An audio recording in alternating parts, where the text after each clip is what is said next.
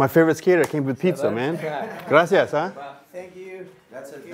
Maybe we should interview him. I mean, I don't know, man. Sure, next time. A little bit more interesting, I think. Hey, Antony. Now it's working, you know. Thanks for coming. Thanks for having me, man. Yeah, thanks for coming for the Yeah, pizza thank you. night. Yeah, pepperoni. Pepperoni, dude, pepperoni. Con anchoas también.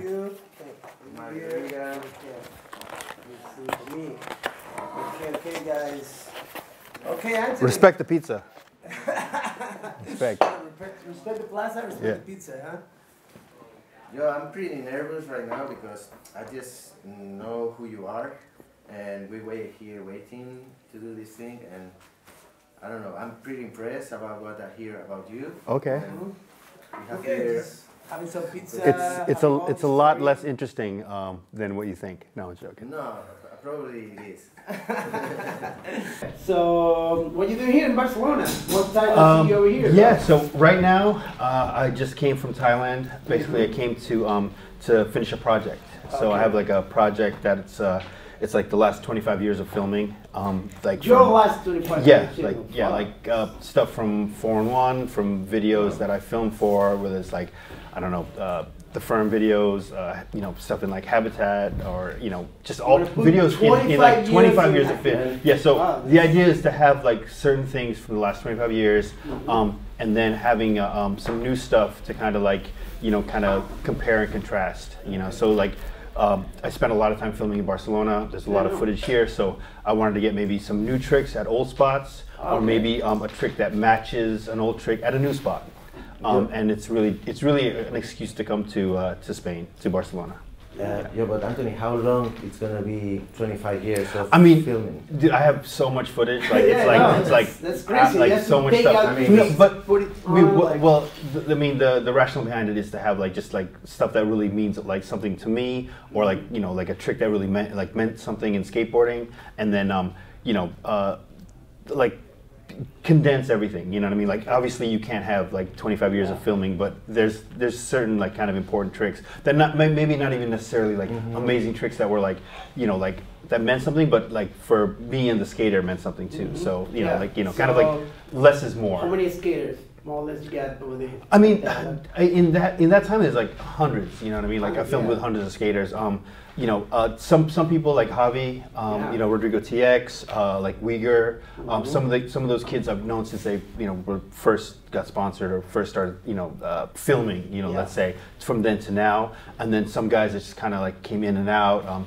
You know, there's some guys like Stefan Janowski, who might, you know, like maybe I filmed with him like, you know, at the very beginning, you know what I mean, and stuff like that. So, you know, it's You're doing a whole bunch of the stuff. same thing like here in Barcelona, staying like, I don't know how long you stay in, but I feel like months or whatever. Just doing the same thing like maybe in LA, you know, SF, I mean, or whatever. to be honest, Barcelona is kind of like the linchpin, like what's like really bringing everything together. And then I think I'm going to go to Brazil after this. But it's mostly kind of Barcelona is the place that's going to tie everything together. So it's not going to be.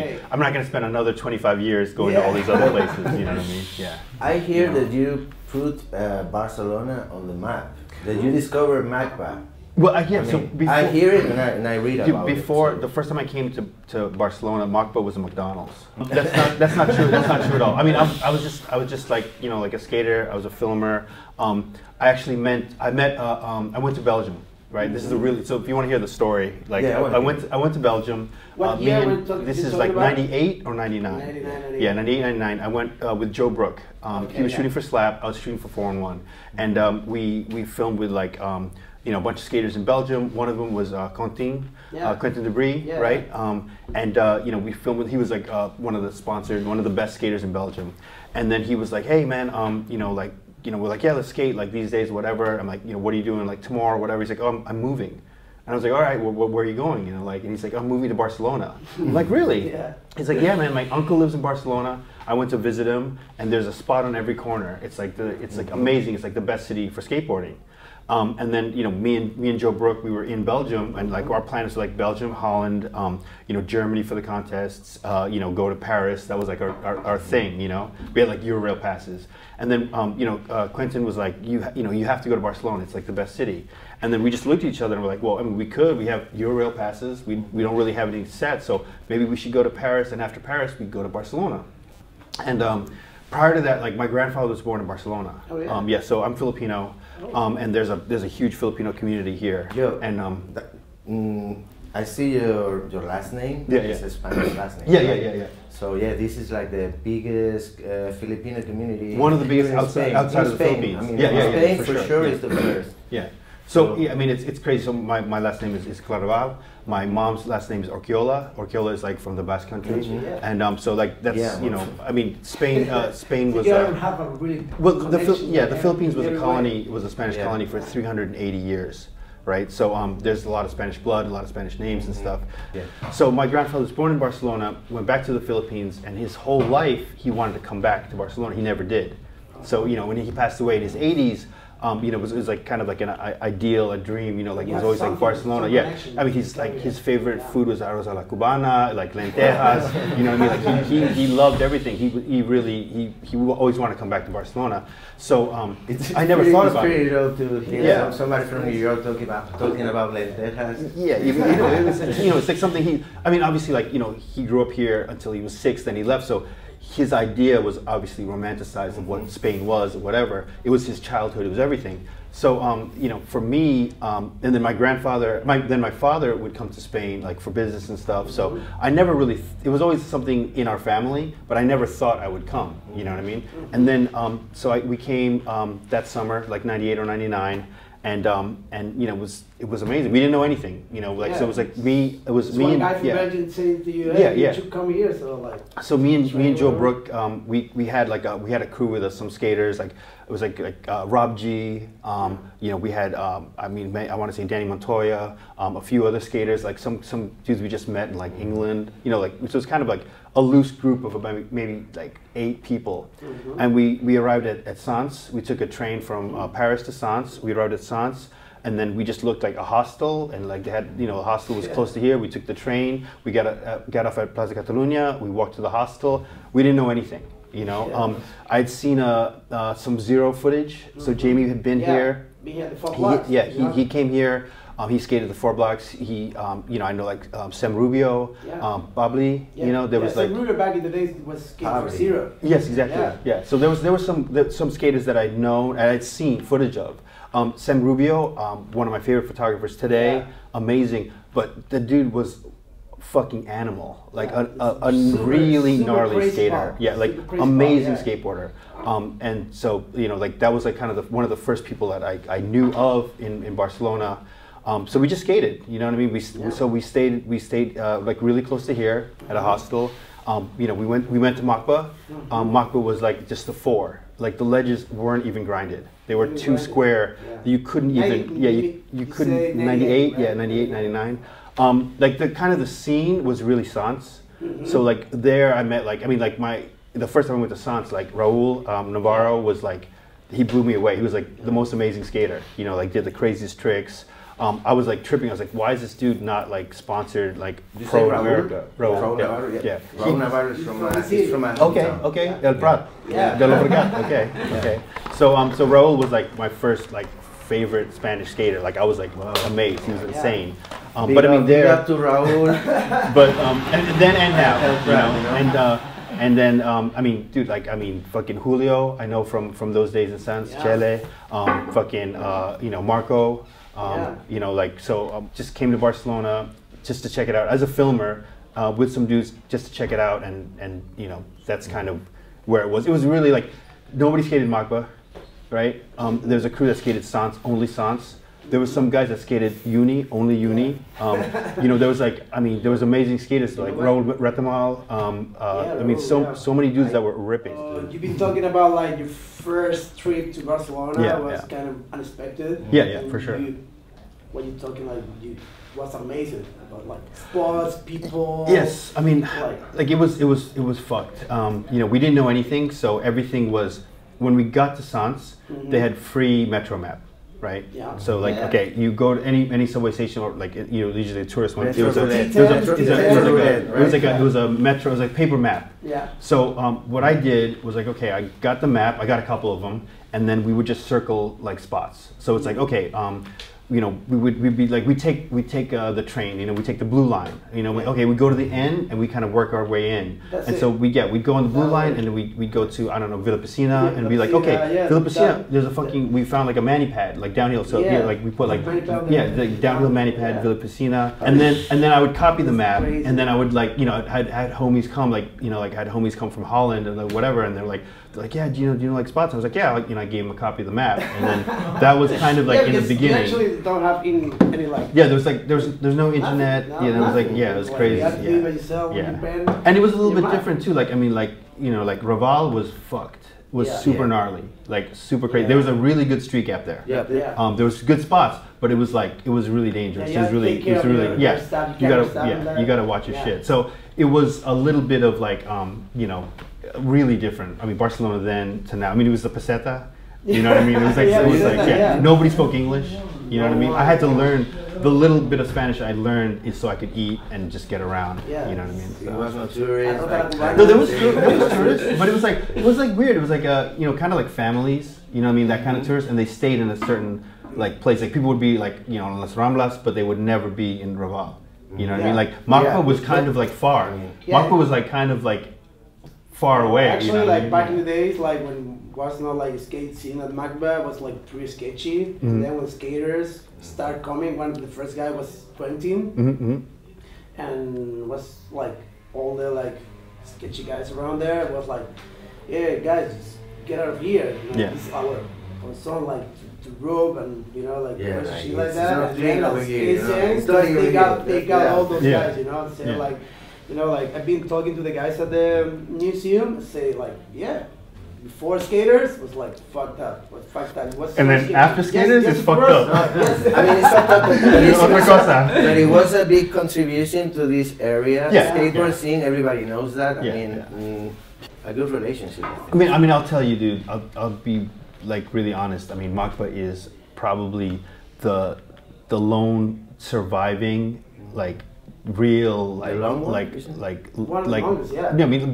like that's still you can still go there. I mean, maybe you can skate Jaquan, I guess, in LA, but it's kind of fucked. But I mean, but I mean, Macba is it's amazing. You know what I mean? I tell all the kids, like like I sponsor a lot of kids or like whatever through like.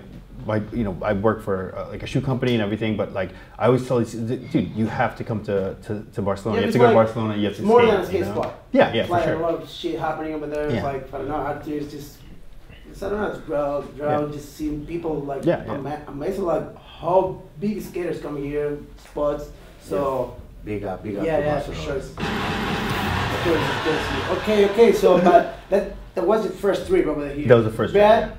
After that. You moved here, right? No, I mean, I wouldn't say, it's hard to say, like, so that was like 98 and 99, right? And then so every year, every summer, probably since then, I've spent all of August in Barcelona. So I mean, what I did, so I worked for 4-on-1, right? So to come to Europe, I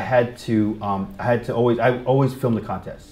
So there'd be like Dortmund, Munster first, and then Dortmund. So it'd be always like a contest in Germany, and then there was like Praga. There was like a maybe one in England or whatever. So my whole deal was every summer I would do that contest circuit, and when it was done, go to Barcelona, right? So it usually ended in like July, and then all of August, probably some of September, I'd be in Barcelona, and then just do other trips, and then. So I never thought like I would live here. I was living here, but I was here always like at the end of the summer. Like always like rent a place. I mean, but I guess if over 20 years, you feel like in home when you're here. I do. Where you meet Javi here in Spain? So basically, I was working for Powell for one summer. I helped film a video, and Javi was a flow rider. He was on Powell like Europe. And we went to Generation 97, so I guess that was 1997. It was a big contest in London, and it was like I was with the Powell team, right? And then there's another, so that we're the Powell team, we're there, right? They're skating the contest, right? Danny got like second place or something, like it was like the whole crew. And then there was this one dude with a Powell board that nobody talked to, that nobody knew, that was ripping.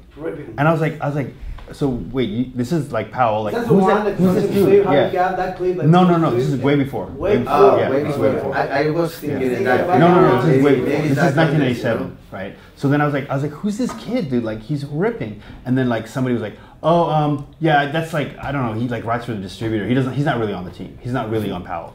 And I was like, I mean, that dude that's not really on Powell is like the best guy there. You know what I mean? He's actually like the best skater here. So I was like, fuck it. So like, I filmed a bunch some things with him that were in 4-in-1 in the 4-in-1 Europe video, and then he wrote for Stance. And the owner of Stance was friends with Francisco Burgos, was good friends with Lance from like the 80s. Wrote for Powell in the 80s, and so like just through all that, I was like, dude, I want to film with this dude. Like, this kid is really, really sick. And like, fuck, he should be on Powell. So then that's kind of how we first met. And then when I went back to Europe the next year, I skated with him, and Javi didn't speak any English, or he actually did. But he would pretend he didn't speak any English. Yeah. Right. Yeah. So he's kind of like, he's super hobby. Yeah. Super hobby. But it's super funny because it's like, I think we bonded over like hip hop and shit like that. You know what I mean? And like I said, I was a filmer, and he was like one of the best skaters I ever saw. So we started filming together and stuff. So long story short, like, Javi was born in Barcelona, right? Yeah. And but he never came to Barcelona, and I was like, when I started coming, I was like, I would go up to Vitoria to skate with him. I'd be like, we should go to Barcelona, and he'd be like, no, I'd be like, nah, I'm not really into Barcelona. Like, I just want to skate here or whatever, And I was like, all right. And then there was a contest. There was a skate contest here in Barcelona in maybe 2000. We were So we had filmed some stuff in Vitoria for his Wheels of Fortune, and then it had done well, and Foreign was like, yeah, we'd like to have a part in the best of. Could you film a part? And I was like, yeah. So there's a Spoko contest in Plaza España. Yeah. So I was like, yeah, I'm gonna get a ticket to go to this contest, and like, so Javi, you have to come. Have to come to the contest, and after you come to the contest, we have to stay and try to film. And he wasn't against it, but he was kind of like, okay, cool, like, whatever. Yeah, but wait a minute. So you are the guy who brings Javier Sarmiento to Barcelona for first time? That's what I hear. No, I mean, like I said, Javi was born in Barcelona, so it was the first time. So his mom and dad were the people who brought him to Barcelona the first time. Yeah. No, but so. Yeah, it was like, I was like, fuck, dude, like, we'll get a hotel, like, we'll stay longer. He brought his girl from Vitoria, so like, she came, and like, we just like, he would chill with his girl every night, and we would just skate and film during the day. And so that was like a, maybe, so when he was talking in his interview, like a little while ago, and he was like, the first time we went to Macba, like, nobody really skated there. So even that trip, that trip, we didn't skate in Macba at all. Like, we filmed at like Parallel, Sans, Uni, a bunch of spots, but we didn't skate at Macba. We didn't film at Macba. It was only till like later after that. I was like, we have to go to Spain. We have to go to Barcelona to film. So I was working on the Firm video. And there was the same thing. There was another contest, and a bunch of people went, and so I brought the whole Firm team, and then like Danny Wainwright came, Javi came. He was riding for Powell. He didn't ride for the Firm yet. A bunch of other homies, and we're gonna do the contest and do the same. Stay 2 weeks and have like a filming trip, and then that's when we really first started skating Macba. And then prior to that, like, there was a S trip for Manic Marty, and like TX and like Kerry Getz and like a bunch of guys had come. So, people, they skated Macba, like, around that time too. So. Promo for a Spanish board brand. Nomad. Filmer shaper, and it's like, and the graphic is like a. Lance Mountain did the graphic. Yeah. Well, crazy, so I mean, it's a really simple story. So I always skated Raul, like, that was my homie. That's still my homie. That's my dude. So one day we went to skate, and Raul had a little cruiser board. I'm like, that shape is dope, man. And he's like, yeah, we're gonna make a cruiser. I was like, oh, dude, let me get one. I want one. He's like, you want one? He's like, I was gonna talk to you because I want to give you one. And I was like, yeah, man, like, I want one. Like, like, give me one. Dame uno, But I think he thought what he was thinking, he wanted to give me a pro model. Yeah. But I thought, I was like, when I said I want one, I meant I want one. Just one, like one board, right? And then he's like he got super hyped. He's like, fuck, dude, I'm gonna talk to Ivan and we're gonna hit you up and like all this stuff. And I was like, yeah, man. I was like, sounds good. It sounds like a lot of like work to ask the owner of the company so he can have one board. And then I understood, like, they're like, would you want to do like a graphic? And I was like, yeah, man, for sure. Like, I mean, like Luipa skated for Nomad, fucking like, Julio skated for Nomad. Like the team was like the best skaters, from here.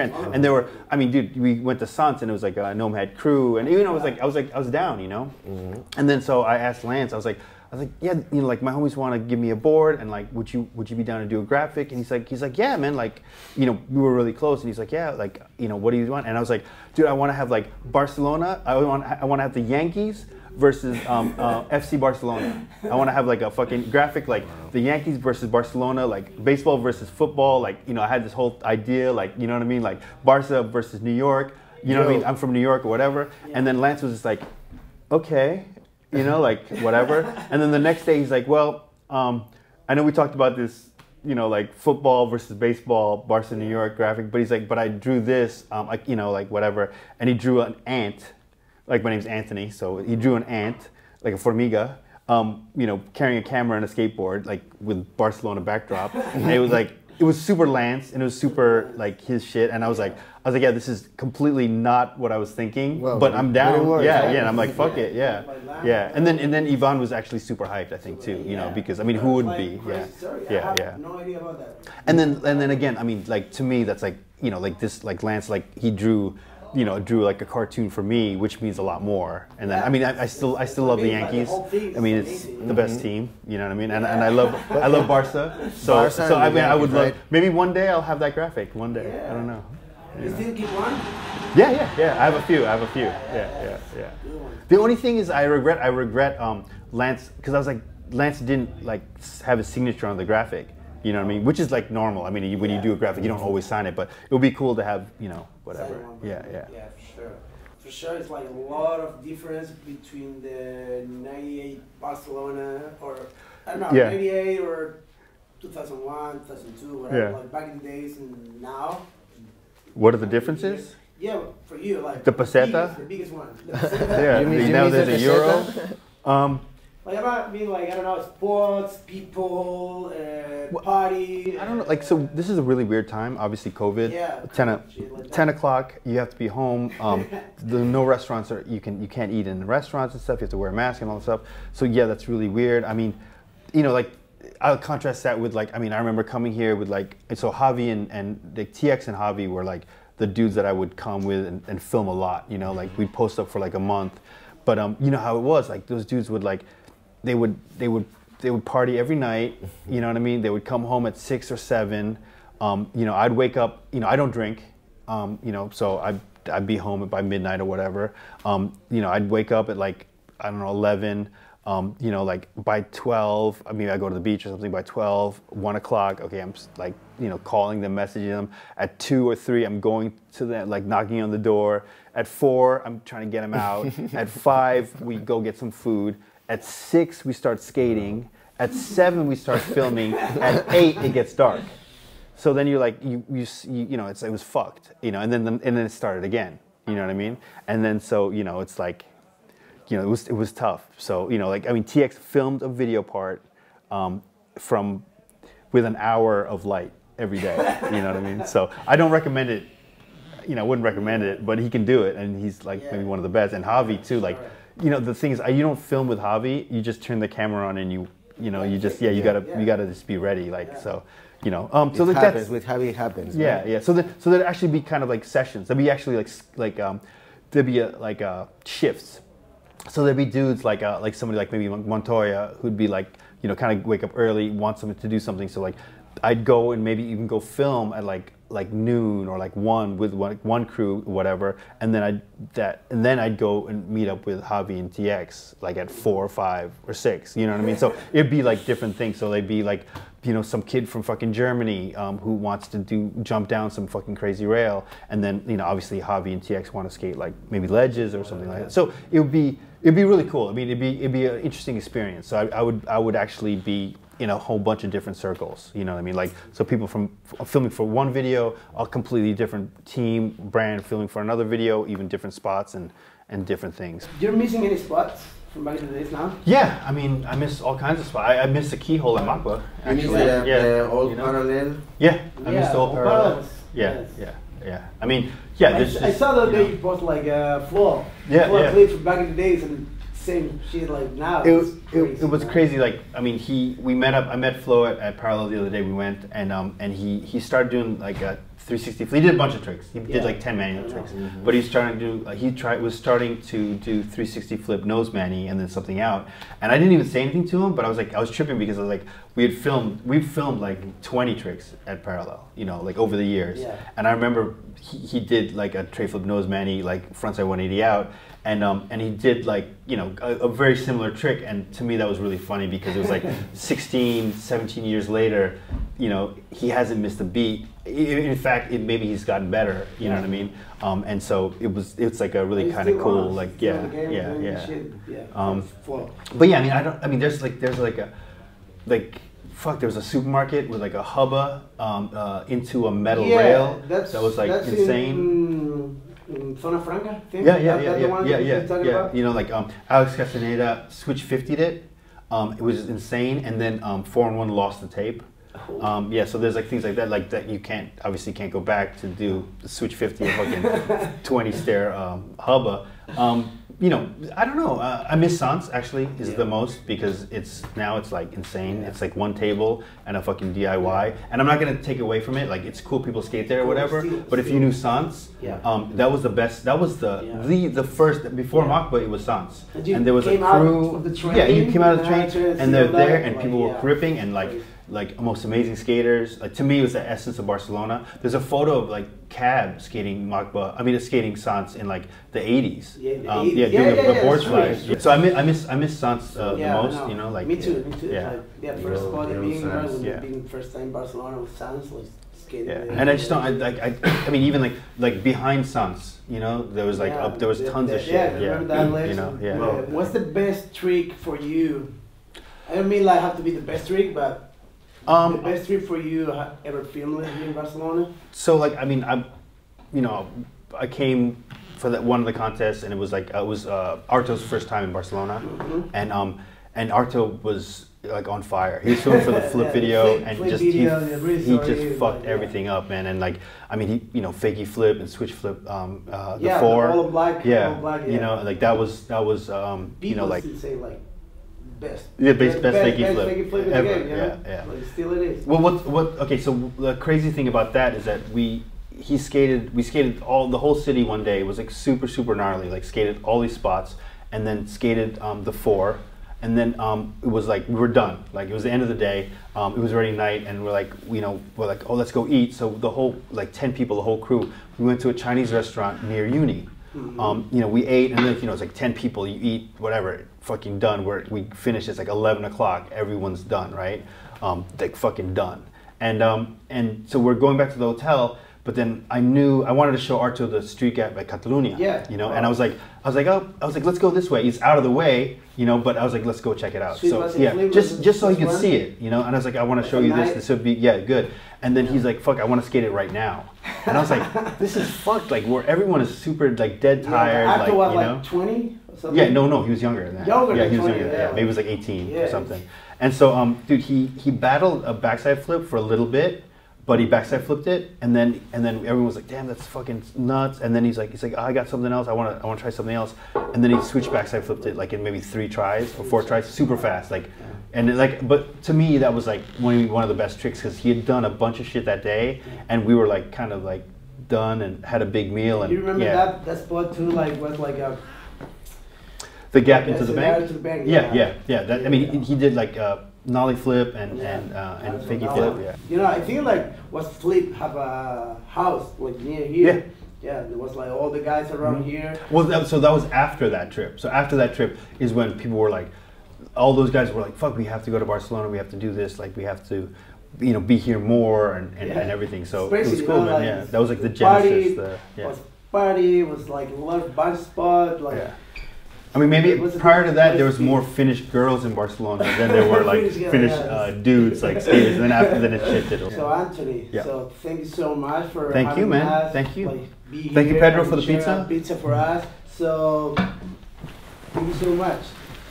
Hope to see you no more, problem, man. more, No problem, more. man. Un abrazo. Yeah. Thank you, man. A pleasure. Okay. So this was Pizza Nights. Yeah, thank you so much for watching. See you next one. We'll be out soon. Check it out. Okay. That's it, right?